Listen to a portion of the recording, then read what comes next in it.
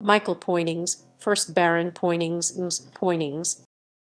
Michael de Ponynges, 1st Baron Poynings, K&T. c. 1387 March 1369, of Bures St. Mary, Suffolk, was an English nobleman and soldier. He was present at the Battle of Crécy. Michael de Poynings was summoned to Parliament by writs direct to Michaeli de Ponynges from 20 November 1348 to 24 February 1368. On account of the valiant conduct of his father, Thomas, who died in 1339 in battle at the storming of Hunycourt in Vermandois, France, the king received Michael's homage, though the latter was under age, and granted him livery of his lands and full benefit of his marriage, taking security for the payment of the relief.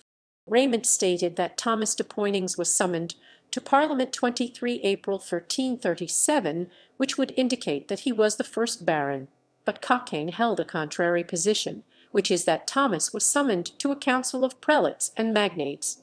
The leadership of Thomas at the storming of Hunycourt and Michael's direct feudal obligations to the king are evidences of a prior feudal barony.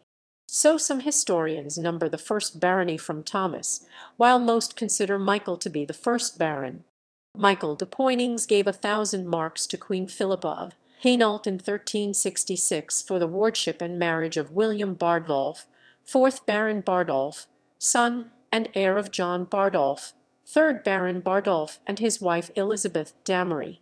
William married Michael's daughter Agnes, who by the name of Agnes Bardolph is mentioned as a legatee in the will of her mother, Joan Lady Poynings, dated 12 May 1369, and by that of Lady Bardolph my sister in the will of Thomas Lord Poynings, dated 28 October 1374.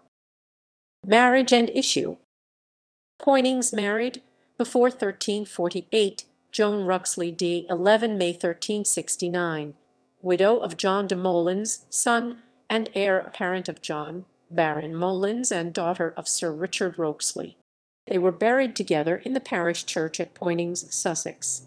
He was succeeded by his son Thomas de Poynings, 2nd Baron Poynings d. before 25 June 1375, who married before 5 June 1372, as her third husband, Blanche Mowbray d. 21 July 1409, daughter of John de Mowbray, 3rd Baron Mowbray, and his second wife, Joan of Lancaster.